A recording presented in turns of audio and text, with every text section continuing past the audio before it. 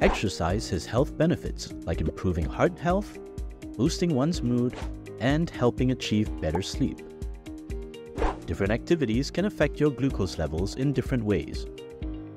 Long, moderate intensity activities like jogging or cycling, called endurance exercises, typically lead to a fall in your glucose levels, while short bursts of intense activities, called explosive activity, leads to an increase in your glucose levels. This includes sprinting, heavy weight lifting, or spinning. Exercises with periods of moderate endurance activity interspersed with high-intensity activity may have a mixed effect on your glucose levels. Examples of such activities include the game of football, tennis, or basketball.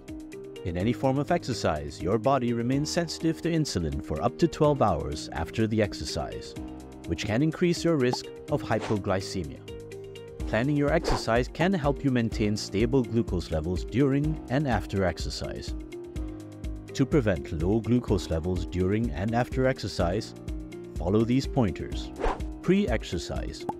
Consider reducing your bolus insulin if exercise is planned within 3 hours. For prolonged physical activity lasting the whole day, you may reduce your daily basal dose. 2. At start of exercise.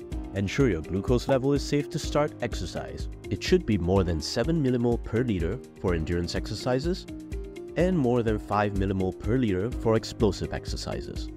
If glucose is between 10.1 to 15.0 millimole per liter, endurance exercises may be started. If your glucose is more than 15 millimole per liter, check for ketones. 3. During exercise. For prolonged endurance exercises, you will need additional carbohydrates during the exercise in addition to insulin dose reduction. This is typically 15 to 30 grams every 30 minutes without insulin. Periodically check your glucose levels during the activity. 4. At the end of exercise. Check your glucose levels after exercise. If this is low, treat it. If it is high, do not correct it, as it will drop once the stress of exercise abates. If you choose to take correction insulin, use half your usual dose. 5. After exercise. Consider reducing your post-exercise mealtime bolus, reducing your bedtime basal insulin dose, or taking a carbohydrate top-up. For insulin pump users, a temporary basal reduction can be considered. Occasions when you may want to delay exercise include high ketone levels or an episode of severe hypoglycemia within the last 24 hours. Exercise affects everyone differently, and it might take a while to find out how your body responds to a particular exercise.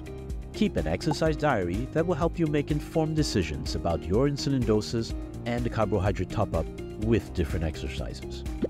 In SG Daphne, we take a deeper dive into insulin and carbohydrate doses for different exercises.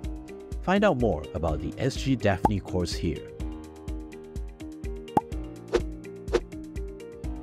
Click here to watch the next video, Pregnancy and Type 1 Diabetes. Click here to watch the rest of the videos in our Type 1 Diabetes animation series.